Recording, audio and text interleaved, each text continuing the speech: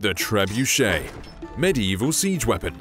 The trebuchet was a large siege weapon first seen in China during the 4th century BC, reaching Europe during the medieval period.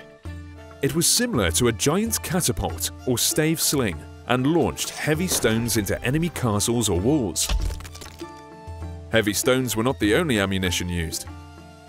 Manure, human corpses, and dead animals were also flung into the enemy positions to spread disease.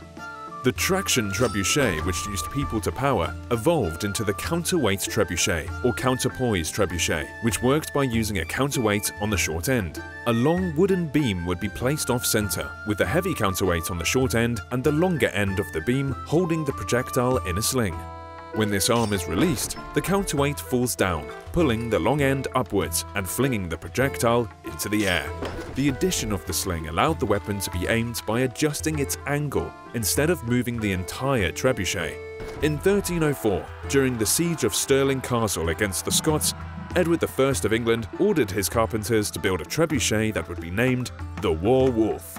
It would be the largest trebuchet ever made, standing at 300 to 400 feet tall, and could hurl stones weighing as much as 300 pounds or 136 kilograms.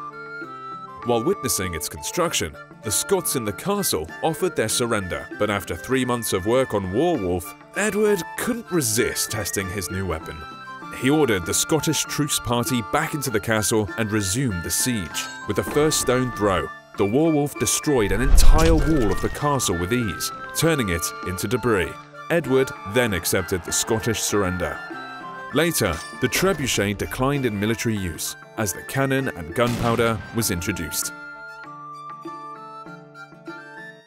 Subscribe for more history videos.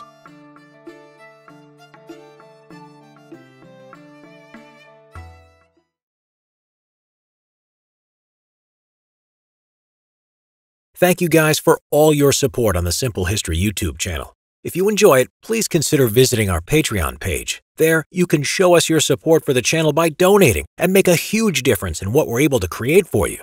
Plus, you can get early access on upcoming videos. So let's keep it growing, and thank you for being part of this amazing community.